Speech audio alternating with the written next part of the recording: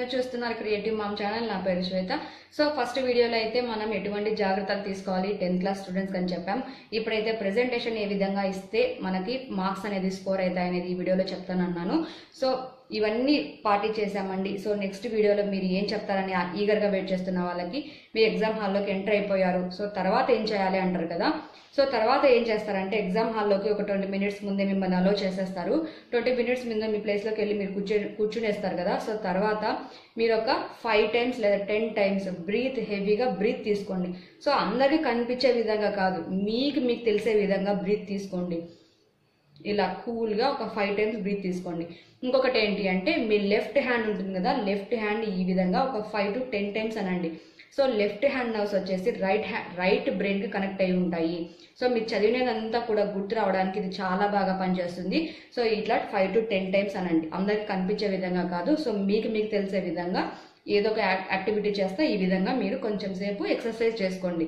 దీని తర్వాత మీకు ముందే ఎగ్జామ్ హాల్లోకి వెళ్ళిన తర్వాత ఇంకా 10 మినిట్స్ ఇంకా క్వశ్చన్ పేపర్ ఇచ్చే ముందు మీకు ఫస్ట్ బుక్లెట్ ఇచ్చేస్తారు.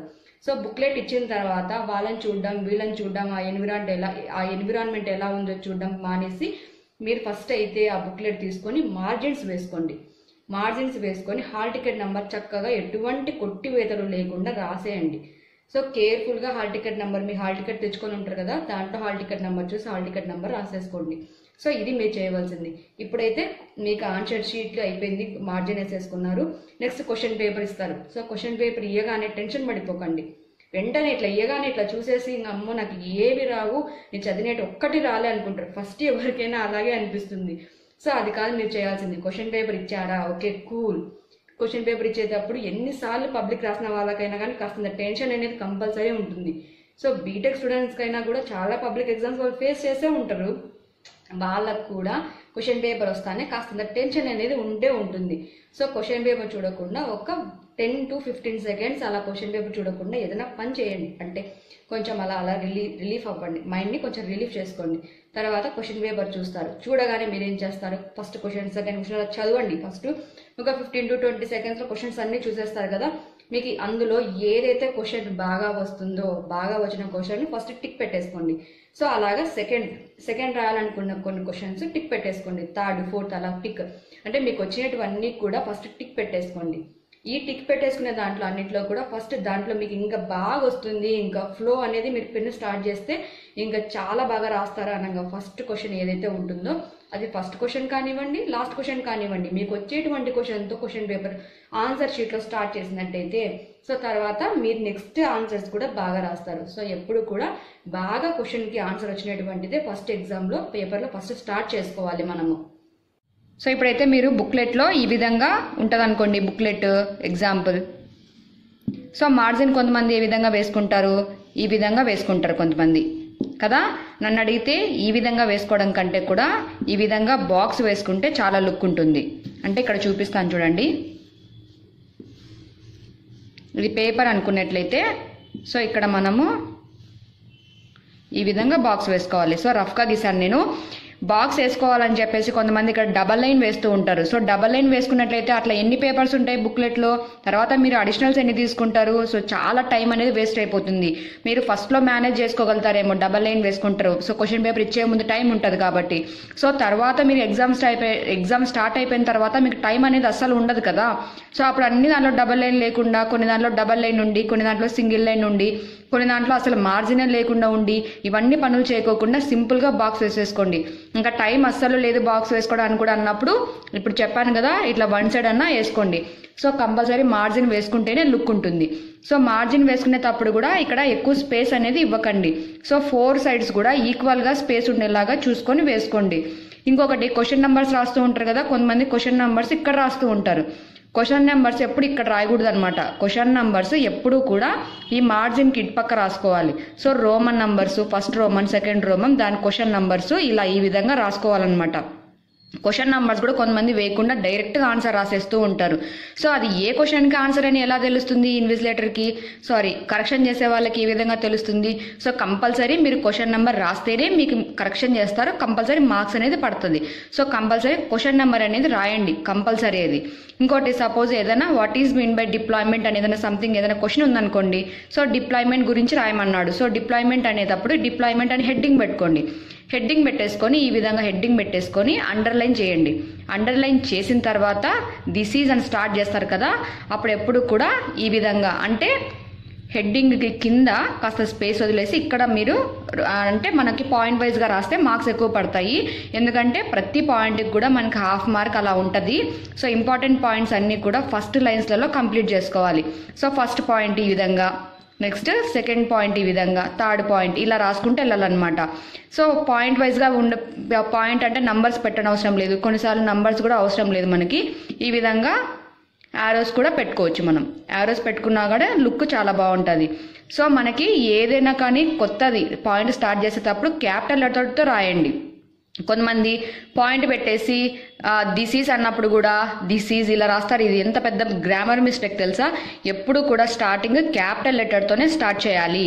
ఎండ్ అయిపోయిన తర్వాత పుల్ స్టాప్ అనేది పెట్టుకోవాలి, కామాస్ పుల్ స్టాప్. లేదంటే మీకు వర్డ్ దగ్గర ఇక్కడ ప్లేస్ లేదని చెప్పేసి ఇక్కడ అండ్ అనుకోండి, ఏ పెట్టేసి కింది పేపర్లో ఇట్లా పెట్టకండి. లేదా కంప్లీట్గా ఏ తీసేసి ఇక్కడే రాసేసుకోండి, లేదా కంప్లీట్గా ఇక్కడే ఇరికిచ్చేయండి. లేదా అసలు పట్టదనుకోండి, ఏ పెట్టేసి ఈ విధంగా పెట్టేసి కింద అండ్ అంటే ఈ విధంగా పెట్టుకోవాలన్నమాట ఏదైనా మనకి స్పేస్ లేనప్పుడు. సో ఇదొక మిస్టేక్. ఇంకోటి ఏం చేస్తూ ఉంటారు, సో నెక్స్ట్ ఏంటి, హెడ్డింగ్ పెడతారు కదా. సో హెడ్డింగ్ పెట్టిన తర్వాత దాని కింద అండర్లైన్ అనేది చేస్తూ ఉంటారు కదా. సో అండర్లైన్ చేస్తే లుక్ అనేది బాగుంటుంది. అలా అని చెప్పేసి ఇలా ముగ్గులు వేసేయడము, ఈ విధంగా వేసేయడము, లేదంటే కొంతమంది ఈ విధంగా వేసి ఇలా పిచ్చి పిచ్చిగా ముగ్గులు వేస్తూ ఉంటారు. ఇవన్నీ అవసరం లేదు మనకి. సో మనకి కొంచెం చూడడానికి కూడా చాలా లుక్ ఉండాలి, ఓవర్గా కూడా ఉండకూడదు. నన్ను అడిగితే గ్లిటర్స్ స్కెచ్ పెన్స్ కంటే కూడా స్టిక్ పెన్స్ అనేది లైట్గా ఉంటుంది, కలర్ఫుల్గా కనపడుతుంది.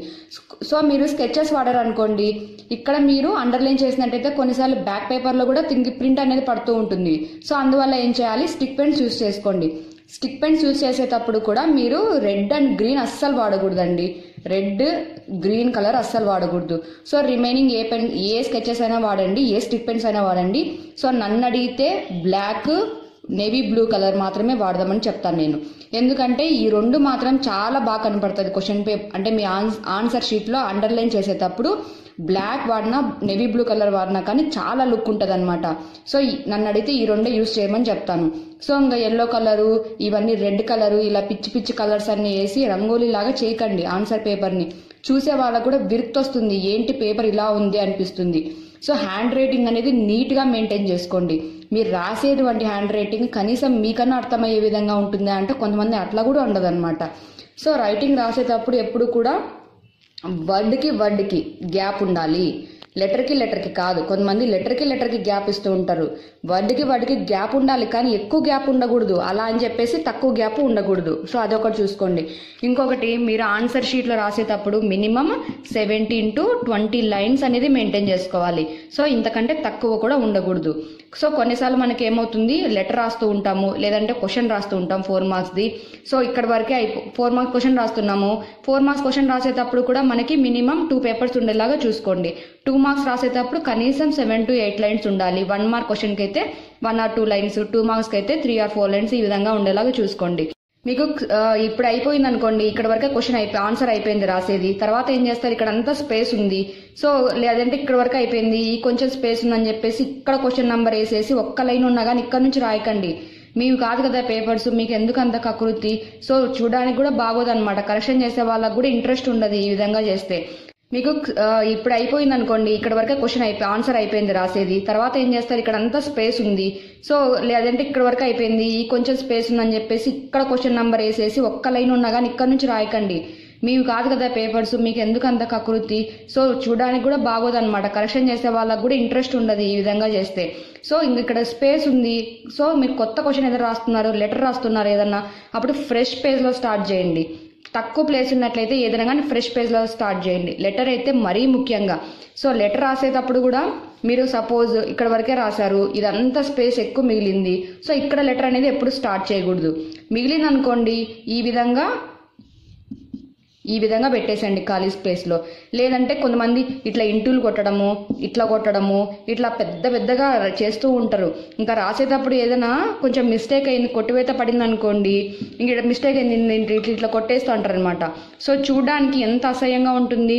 లేదంటే ఏదైనా రాంగ్ రాశారు, క్వశ్చన్ రాయకూడని చోట రాశారనుకోండి, ఇప్పుడు ఇదంతా రాశారు మ్యాటర్, ఇది రాంగ్, సో మీరు అనవసరంగా రాశారనుకోండి, సో కొట్టేయాలనుకున్నప్పుడు జస్ట్ ఇలా స్ట్రైక్ చేయండి. లేదంటే ఇలా బాక్స్ పెట్టేసుకొని పక్కన రాంగ్ అని రాయండి. అంతేకాని ఈ విధంగా చేయడము, లేదంటే ఇలా పదే కొట్టేయడము, లేదంటే ఇట్లా చేస్తూ ఉంటారు కొంతమంది, ఇట్లా చేయడము, లేదంటే ప్రతి వర్డ్కి ఇట్లా పెడుతుంటారు అనమాట. ఇది కూడా చేయకూడదు. సో ఇలాంటి పనులన్నీ అస్సలు చేయకండి. సో ఫ్రెష్ పేజ్లో ఏదైనా కానీ లెటర్ రాసేటప్పుడు ఫ్రెష్ పేజ్లో స్టార్ట్ చేయాలి. సో ఈ లెటర్ అనుకోండి, ఇది లెటరు.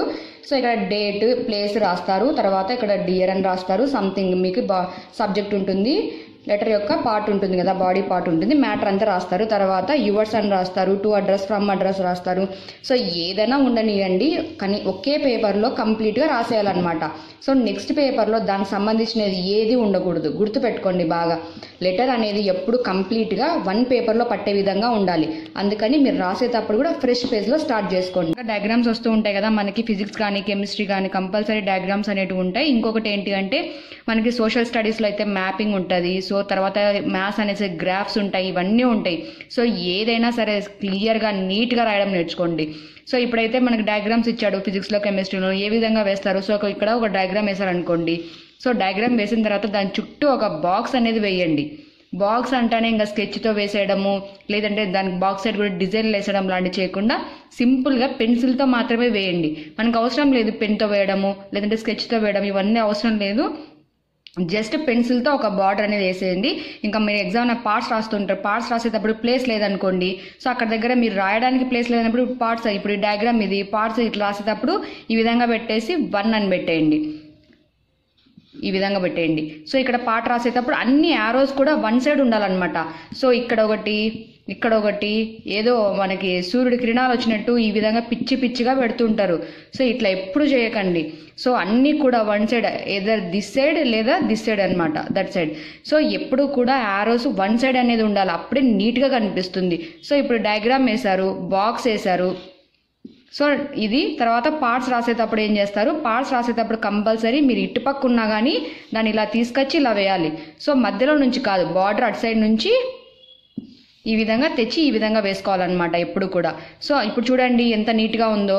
కంపల్సరీ వన్ సైడ్ కానీ యారోస్ పెట్టినట్టయితే చూడడానికి కూడా నీట్గా ఉంటుంది. సపోజ్ ఇక్కడ మీకు రాయడానికి ప్లేస్ లేదనుకోండి, ప్లేస్ లేనప్పుడు ఏం చేస్తారు, నంబర్స్ ఇచ్చుకోండి, 1 2 3 4 ఇలా నంబర్స్ ఇచ్చుకోండి. నంబర్స్ ఇచ్చుకున్న తర్వాత కింద ఏం చేస్తారు, సో 1 2 3 4 ఇక్కడ మీరు ఆల్రెడీ నంబర్స్ ఇచ్చేసి ఉంటారు, దానికి సంబంధించిన నేమ్స్ అనేది ఇక్కడ రాయండి. సో ఇక్కడ డయాగ్రామ్ వేశారు, ఏం డయాగ్రామ్ ఇది, దీనికంటే ఒక పేరు ఉంటుంది కదా డయాగ్రామ్కి. సో ఆ డయాగ్రామ్ ఏంటి అనేది ఇక్కడ కంపల్సరీ పైన కానీ లేదంటే కింద కానీ దాని నేమ్ రాయండి. దాని నేమ్ రాసి దానికంటూ కొంత అండర్లైన్ చేయండి. ఇది పెన్సిల్తో రాయకండి, నేమ్ రాసేటప్పుడు పెన్తో రాయండి. సో కింద అండర్లైన్ ఏదైనా స్టిక్ పెన్తో అండర్లైన్ చేయండి.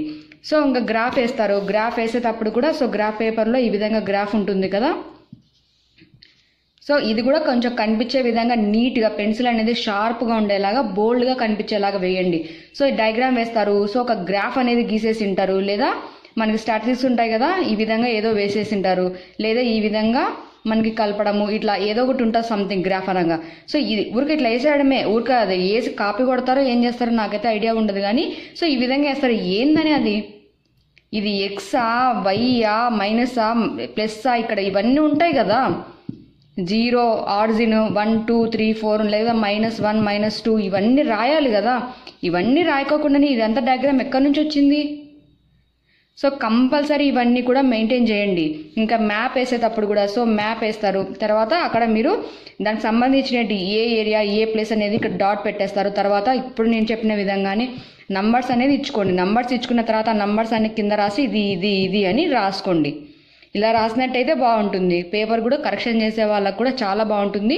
సో మార్క్స్ కూడా మీరు ఎక్కువ స్కోర్ చేసే ఛాన్సెస్ అనేవి చాలా బాగుంటాయి అన్నమాట. సో ఇవన్నీ జాగ్రత్తలన్నీ కూడా. సో ఇవన్నీ టిప్స్ ఫాలో అవ్వడమే కాకుండా కంప్లీట్గా సిలబస్ మీద మీకు తరోగా గ్రిప్ ఉండాలి. సో బాగా చదివి ఉండాలి. లాస్ట్ మినిట్లో ఎగ్జామ్కి వెళ్ళేటప్పుడు చదివితే ఏది గుర్తుండదు. సో అప్పటికప్పుడు చదివినది ఎగ్జామ్ హాల్కి వెళ్ళినా కూడా గుర్తు అనేది రాదు. సో బాగా ప్రిపేర్ అవ్వండి, ఎగ్జామ్స్ అనేది బాగా రాయండి. సో అందరికీ కూడా ఆల్ ది వెరీ బెస్ట్. చూసారు కదా ఈ జాగ్రత్తలన్నీ కూడా. మీకు నచ్చినట్లయితే తప్పకుండా లైక్ చేయండి, సబ్స్క్రైబ్ చేయండి. సో మీకు తెలిసిన స్టూడెంట్స్ ఎవరైనా 10th క్లాస్ వాళ్ళు ఉన్నట్టయితే మీకు నచ్చినట్లయితే వాళ్ళందరికీ కూడా షేర్ చేయండి. So thanks for watching. మనం నెక్స్ట్ వీడియోలో కలుసుకుందామండి.